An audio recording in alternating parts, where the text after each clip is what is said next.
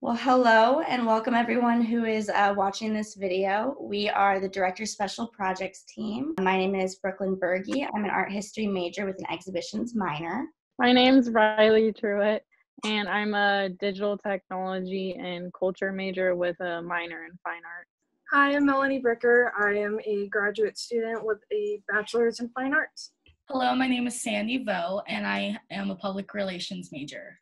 So today we are going to be walking you through this virtual exhibition that we created for current and future WSU students. So we've been watching the museum world adjust to the virtual space very quickly, and we wanted to join them within our own capabilities. With everything needing to go online, it was imperative that the museum still be able to showcase its artwork. And not only does going online help to advertise the exhibitions that the museum has, but it can also set a new precedent for how the museum could potentially give sneak previews of upcoming exhibitions to patrons before they are fully on display. So now we'll give you a brief walkthrough on the actual Prezi presentation itself. So on the Prezi, we included an About feature that when clicked, it includes the Follow the Sun, the Holland Orton Collection text panel, introducing the collection and crediting Ryan and the 490 team. It was important to include this information to further viewers' understandings of the exhibition, encourage learning, and further the gallery space feel.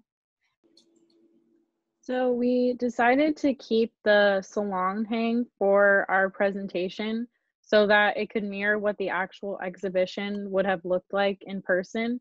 We wanted those who will view our presentation to experience the artwork just as they would if they were actually in the museum. So the way this basically works is you can click on each slide to get a closer look at the artwork and the background information about the artist in the painting. We have the title, author, what type of material is used, and the date the artwork is made. Each slide is made to look the same way with the artwork on the left and the information on the right, just like how an actual museum exhibition would be set up like. We wanted to do a project that was made by students for the students that are coming in and could view this. We hope that this exhibition will create art accessibility in pandemic times while still reminding students that we are a resource for them and we will continue to serve them. If you are interested in coming to see this exhibition online, we will have a link available through our website and on multiple social media platforms.